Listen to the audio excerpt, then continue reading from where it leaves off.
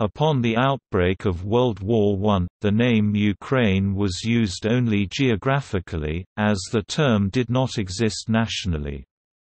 The territory that made up the modern country of Ukraine was part of the Russian Empire, with a notable southwestern region administered by the Austro-Hungarian Empire, and the border between them dating to the Congress of Vienna in 1815.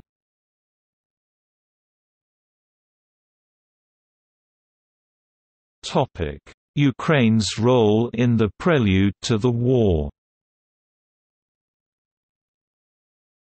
However, as the border did not undermine the ethnic composition of Europe, both empires towards the latter 19th century, on the tide of rising national awareness of the period, attempted to exert their influence on the adjacent territory.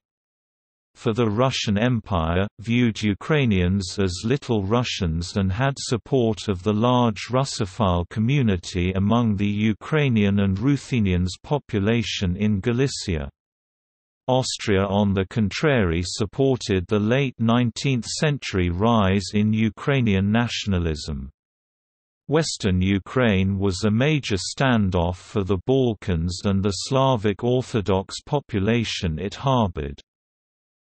A Balkan War between Austria-Hungary and Serbia was considered inevitable, as Austria-Hungary's influence waned and the pan-Slavic movement grew. The rise of ethnic nationalism coincided with the growth of Serbia, where anti-Austrian sentiment was perhaps most fervent.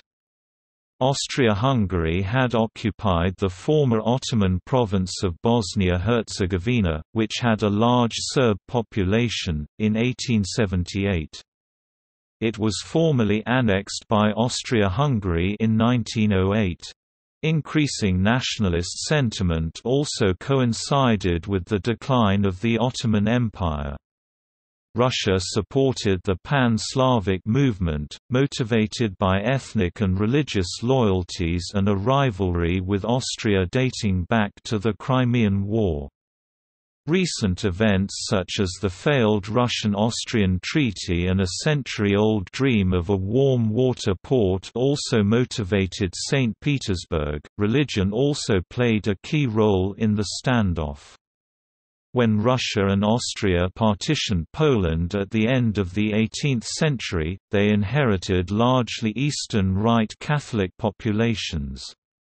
Russia went to great lengths to revert the population to Orthodoxy, often peacefully, see Synod of Polotsk, but at times forcibly, as took place in Chelm. The final factor was that by 1914, Ukrainian nationalism had matured to a point where it could significantly influence the future of the region.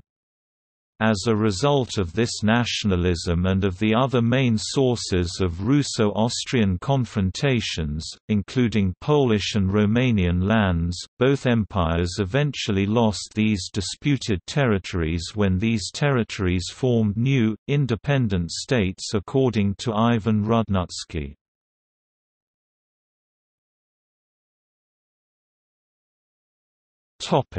Outbreak. The Russian advance into Galicia began in August 1914. During the offensive, the Russian army successfully pushed the Austrians right up to the Carpathian Ridge, effectively capturing all of the lowland territory, and fulfilling their long aspirations of annexing the territory. Ukrainians were split into two separate and opposing armies. 3.5 million fought with the Imperial Russian Army, while 250,000 fought for the Austro-Hungarian Army. Many Ukrainians thus ended up fighting each other. Also, many Ukrainian civilians suffered as armies shot and killed them after accusing them of collaborating with opposing armies. See Ukrainian-Austrian internment.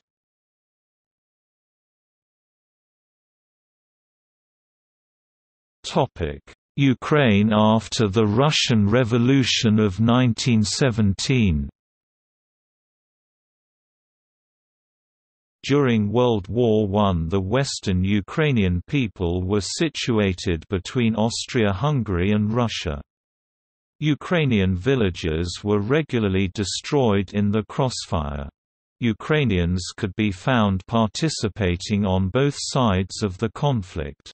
In Galicia, over 20,000 Ukrainians who were suspected of being sympathetic to Russian interests were arrested and placed in Austrian concentration camps, both in Talahorf, Styria and in Terezín Fortress, now in the Czech Republic. The brutality did not end with the end of the First World War for Ukrainians. Fighting actually escalated with the beginning of the Russian Revolution of 1917.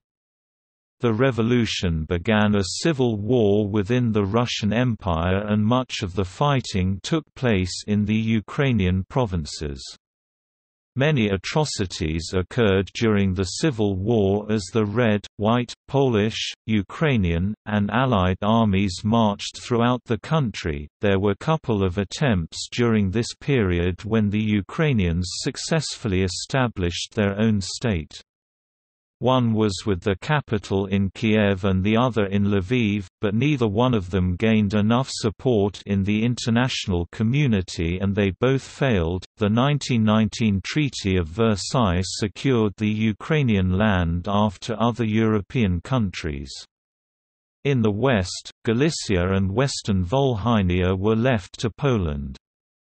The Kingdom of Romania stayed the Bukovina province.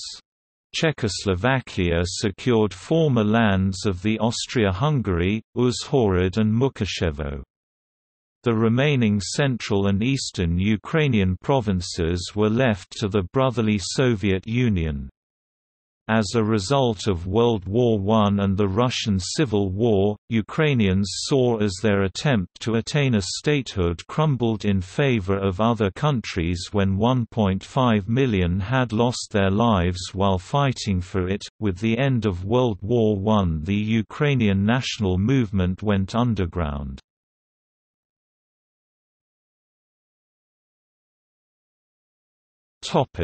See also: Galician Protocol.